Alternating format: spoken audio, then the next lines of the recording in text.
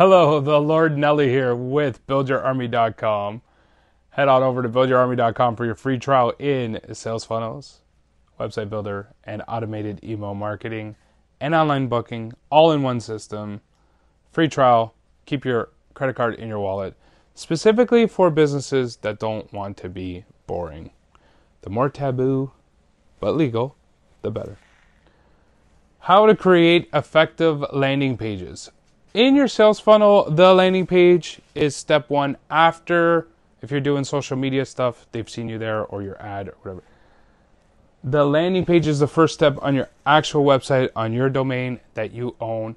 It's the page your customer typically lands on, or you're redirecting from your ads or your articles or your organic traffic to that page so that your user lands on that page. That's what it's called, the landing page.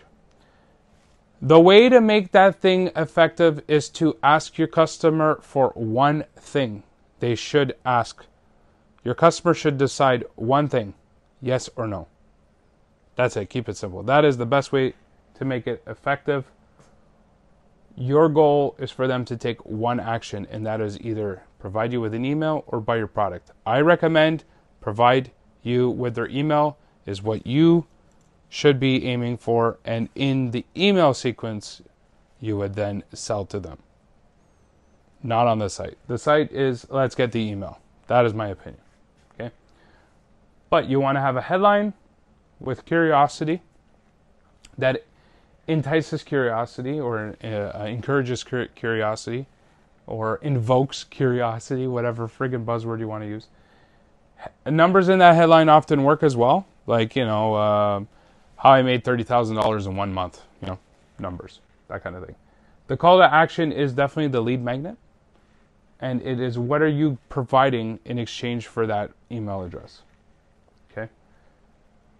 Social proof with testimonials are usually a nice touch, and of course you're designing with images, nice bright colors, one video perhaps, and a form, which is the form that they're going to fill out in order to get that lead magnet, to get access to that lead magnet. Then you want to test and track those analytics, because you might want to split test your page, one versus the other, to see which one works best. So you can put two pages against each other. You could test one item at a time. I would recommend you do one item at a time. So let's say your button is blue, maybe change it to red, see if you get more leads. Or if it's a pop-up, maybe a page. Or if it's a form inline inside the page, or you have to click to get to the form. You can test and experiment with those kind of things. And you want to add tracking code from various sites like Facebook and Google, so that you can then retarget to those people. So when they visit your site and you want to advertise to them, it's cheaper to advertise to someone who's already been on your site, that you've tracked that they've been to your site, than a cold person who's never seen your site. So even if you don't intend on doing this, put the code on, because it's free. It'll build up and it'll start to track. And one day when you decide, you know what, I want to do a Facebook ad or I want to do a Google ad, you'll be happy that a year prior you set this up, even though you had no intention on doing that. If you want help with this kind of thing, I can walk you through it. I abolish all the tech fear.